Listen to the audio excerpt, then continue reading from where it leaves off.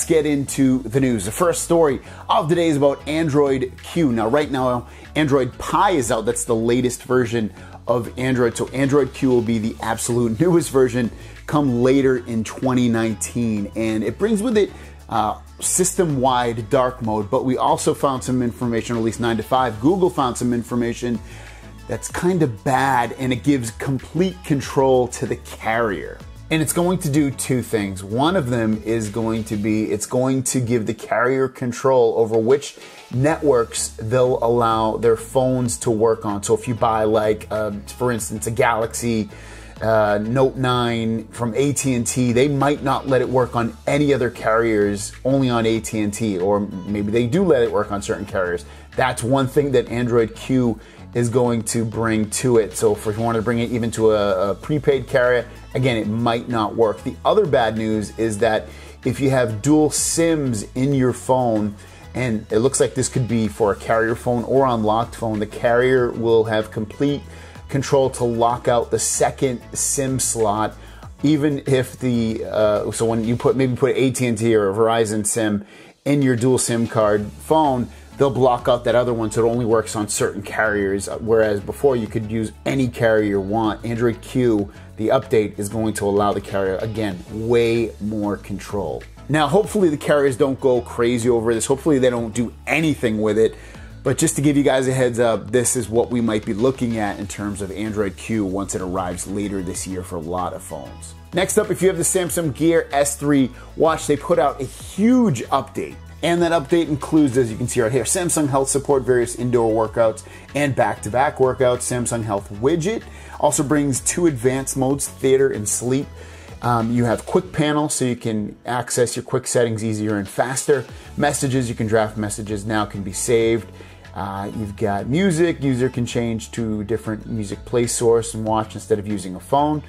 Settings menu, improve categorization of menus, and then call. Users can now navigate to other call and other features, apps while on a call. So huge update right now. If you have this watch, make sure you go in and check for the update. And the last story of the day is about the prices for the Galaxy S10 and S10 5G. And you're probably gonna say, you talked about that last week, Greg. What are you doing now? Well, we have an update on it with some further information on the pricing, and I think it's going to make people a little bit happier. And when I say a little, I mean just a little tiny bit.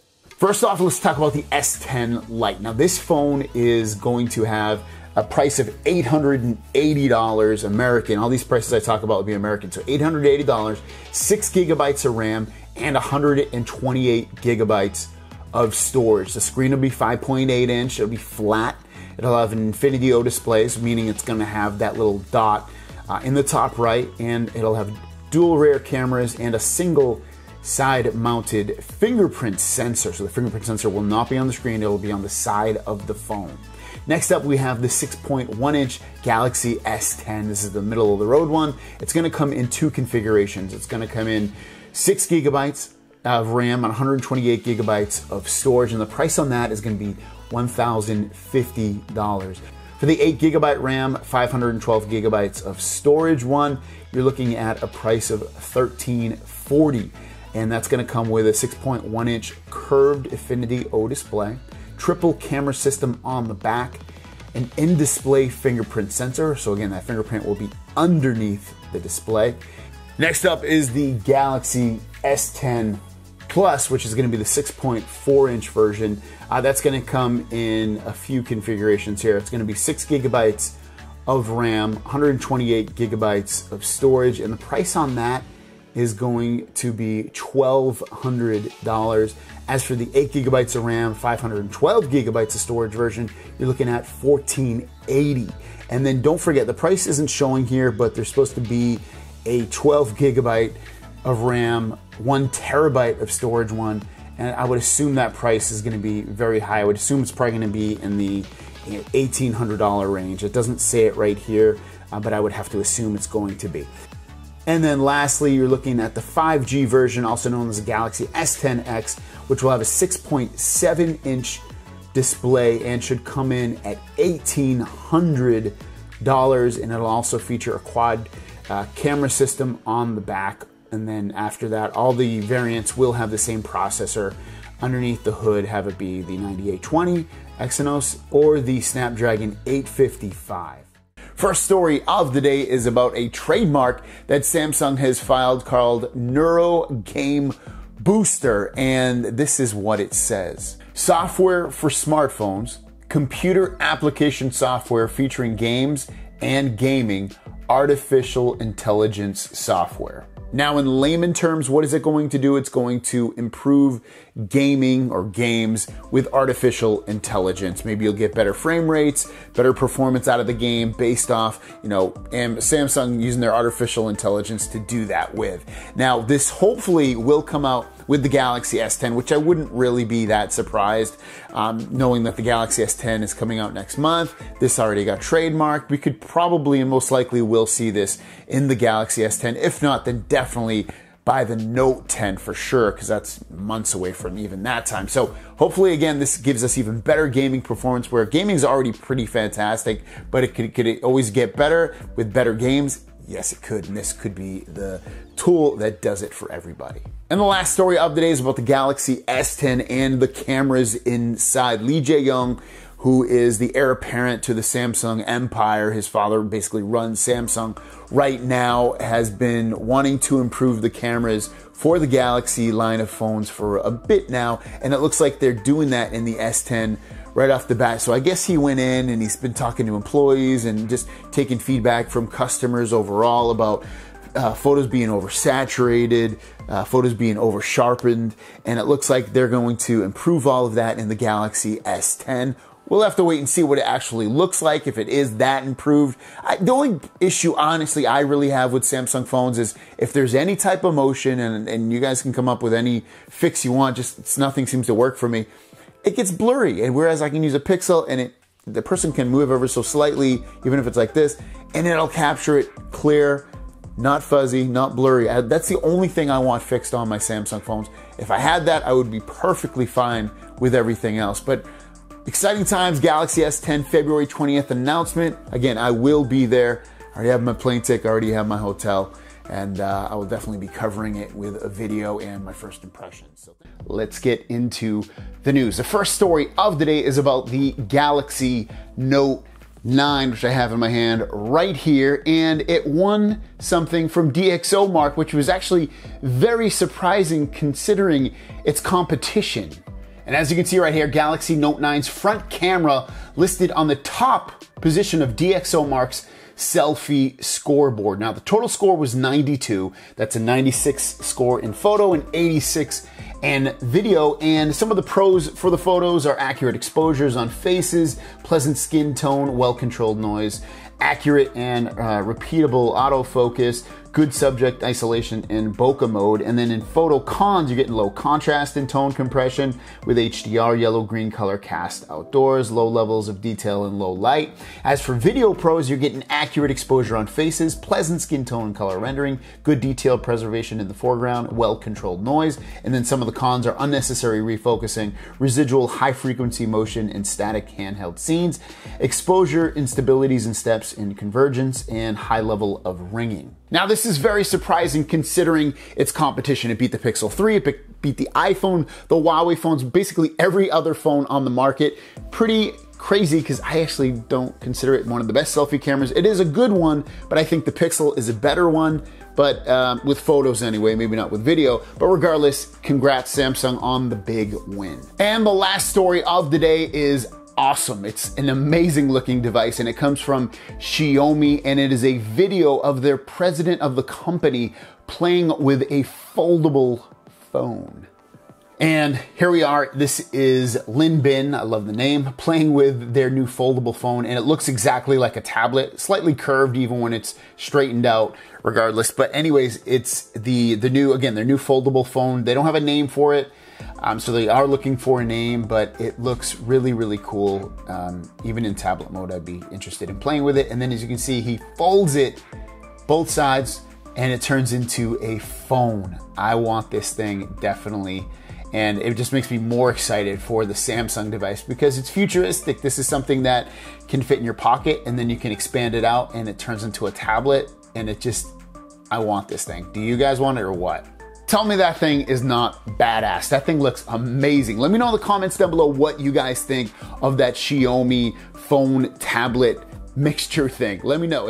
I think it looks so cool, so futuristic. First story of the day is about the Galaxy Note 8 and the Galaxy S8 line of phones. Now, when you get that Android Pie update officially, you will be getting Dolby Atmos as well in the software, so you get better sound. Now, you have to have stereo speakers in order to use it through the regular speakers, which those two phones do not. They have single firing speakers, but you'll still be able to have Dolby Atmos through a wired headset and also through a Bluetooth headset. Now, what Dolby Atmos does is just increases the bass and the loudness and just overall better sound of your device. So it's a really cool thing. I have it turned on and I've had it turned on since my Galaxy S9 Plus, and now I also have it on my Note 9. It is a really, really cool feature. So once you get this update, make sure you activate it on your phone. Next up, the Galaxy S10 is going to come with a very interesting software feature. It's going to come with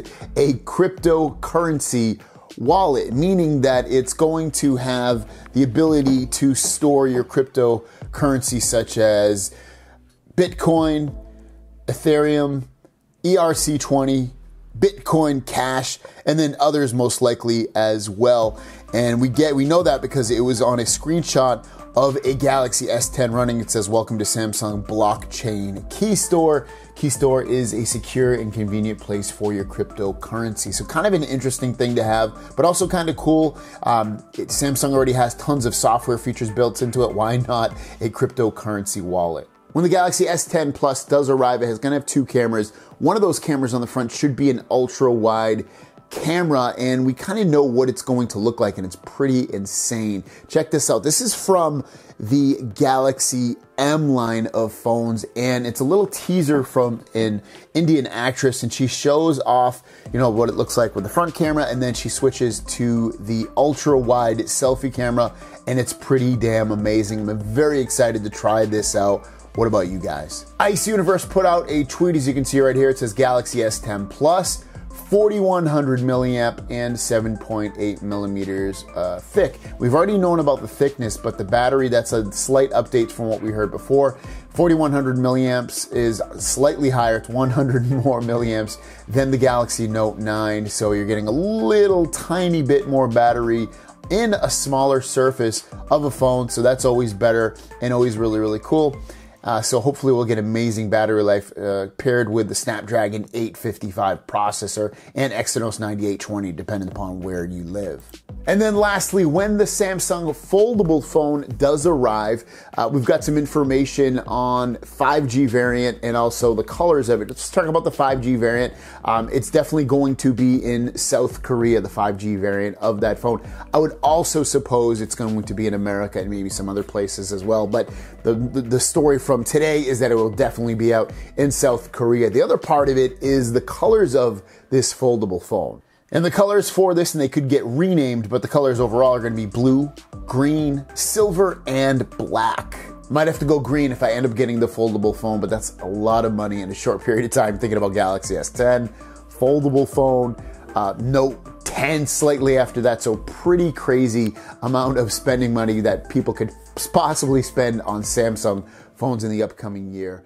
First story of the day is about Instagram. Now, if you use Instagram and use their little stories thing in the top left, and you can post these little stories that last for about 24 hours, they added a new feature, and it's probably going to impress some people. But basically, you used to be able to add filters to new videos and photos that you did in terms of adding maybe some sunglasses or something like that. Well, you can now do that on old photos as well, old photos and videos. So if you want to be able to do that, all you're going to do is load up Instagram, hit the top left where you can do like your Insta stories, and then hit the smiley face, which is just to the right of the close button on that screen, and then you're able to choose a photo, and then you can add a filter to it in terms of, like I said, sunglasses or smiley face, whatever you're trying to do with it. So pretty cool. If you're in Instagram, it's available, or should be available right now. Next up, Mark Zuckerberg, who owns the Facebook empire, will converge the messaging platforms for WhatsApp, Instagram, and Facebook, so that if you want to message people on those different platforms,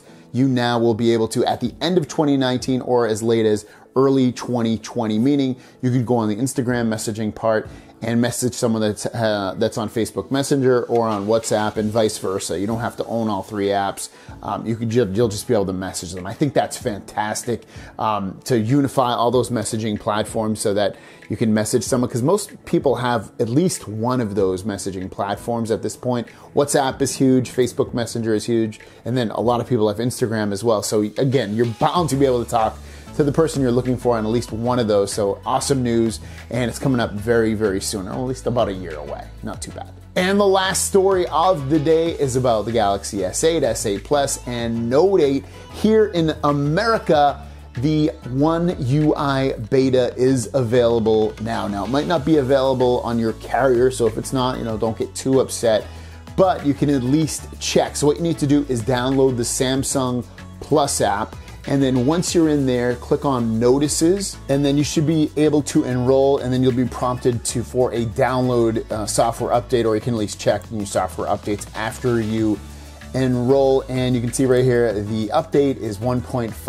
gigabytes, and you'll get the One UI beta software. And I've heard, because I don't have one of these phones, that it has the version 7 update, which does not have the battery drain bug in there. So that's awesome. And I've had it on my Galaxy Note 9 for over a month now, and it runs really, really well. Of course, there's some issues, but overall it runs pretty damn well. And they push out updates every 2 weeks, 3 weeks, 4 weeks, something like that. So you push them out fairly quick. So if you want to get that, download it now. And again, it might not be available based on the carrier you're on, so just beware about that. First story of the day is Samsung is coming out with updates to their Galaxy Buds. That's what they're going to be called. They were used to be called Icon X Buds, and now they're going to be called Galaxy Buds. It looks like they're moving everything to that Galaxy brand name. And the Galaxy Buds are going to be earphones that fit right in your ear. We don't know what they look like, but spec-wise, what they're going to have is 8 gigabytes of internal storage, Bluetooth 5.0, and then beyond that, the colors are going to be black, white, and yellow, and we pretty much don't know anything else about it. So I don't know if they're going to have, whatever they're going to have. That's all we really know. As for release date, you're probably looking at Samsung Unpacked 2019, because they did pass through Bluetooth certification, and that usually means they're very, very close to release. They might come out earlier than that, but let's just stick with Unpacked 2019, which is February 20th. Also, that has passed through Bluetooth certification is the Galaxy Fit. There are two versions. One's called Galaxy Fit. The other one's called Galaxy Fit E. Not sure what the E means. It could mean eSIM, meaning you could use these as a mobile watch with a SIM card. And this is going to be their fitness watches, and they'll both be Bluetooth 5.0. And for the colors, you're looking at black, silver, white, and yellow. So, wide, diverse colors, same as you get with those Galaxy Buds. But again, beyond that, we don't really know much more about these. Now again, February 20th is probably looking like the release date for these, since they both passed through Bluetooth certification. Price, we don't really know. Any extra features, we really don't know. But if you're interested in this stuff, again, think fitness, and think, tiny earbuds to compete again with Apple AirPods, which seem to be the king right now. And the last story of the day is from a Reddit post that I found because I'm interested in the Google Cam. And they have the Google Cam for almost every device right now, and you can install it by sideloading it. And it's not opening right now. But anyways, you can get all the classic Pixel features without the Pixel phone. So if you love that Pixel camera, you can make your photos look pretty much like Pixel photos. Why would you want that? Because Pixel photos look really, really nice. And this post breaks it down completely on installing it and the settings that you set up. So let's just take a quick look. So I will link this post down below, so if you want to install this and set it up, just follow it. It's really easy to follow. It's pretty in-depth, and it basically makes your photos look awesome and very Pixel-esque in terms of Pixel 3 and Pixel 3 XL photos. So all the links are here, the apps to download, all the settings are here as well. So just follow it, and you're gonna love it.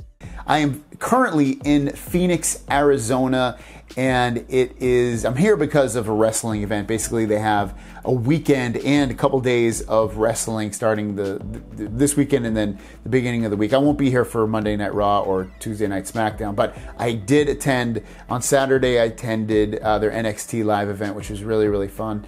And then today, when this video is released, I'll be attending Royal Rumble, my first ever Royal Rumble match that I've ever attended, and I'm excited for it for sure. They're having it over the baseball stadium, and we'll see if they open it up or they keep it as a dome, so they can do it either way there. But anyways, let's get into the news. And I only have one story of the day, but it's a pretty important big story, and it's about Samsung moving from plastics to actually using sustainable materials. Now, they put out this press release saying the following. Samsung Electronics announced today that the company will start taking steps this year to replace plastic packaging materials with paper and other environmentally sustainable elements. From the first half of 2019, the packaging used currently for Samsung products and accessories ranging from mobile phones and tablets to home appliances will be substituted with environmentally sustainable materials like recycled bio-based plastics and paper. Now, what that means obviously is that's the Galaxy S10. So when the S10 comes out, because I know it's a lot of you guys come to my channel, I know that's what I'm most interested about, is that when the Galaxy S10 line of phones is released, it's gonna have sustainably recyclable plastics that are included inside of the box. The other huge thing from Samsung about this is that they are going to be switching their glossy chargers to matte finish chargers. So, you know, the regular glossy chargers you've got in the past with Samsung tablets and phones, that's now going to be replaced with a matte one. I guess it's easier to recycle. It's easier for it to break down, I would assume, as well, because it doesn't have some kind of special coating that makes it glossy. So again, matte chargers are coming with the phones. They're also doing a bunch of other things, like I said, with home appliances, and basically by 2020 they're going to be saving a lot of plastics that were inside of their home appliances and phones and TVs and everything else that they make, and it's now going to be, again, bio-safe plastics and papers and things that break down and things that have been recycled, and it's a good thing. Samsung's competing against Apple. Apple already does a lot of this stuff, so it's a good PR move. You know, if Samsung comes out and says, we now use safe plastics and papers. So there you guys go, pretty cool stuff. Let me know what you guys think in the comments down below, especially about that matte charger. Is it something you're looking forward to, or is it something you are looking down upon? Let me know your thoughts and ideas about what Samsung is doing. Thanks for watching. Don't forget to subscribe, and I'll see you down the road. Peace!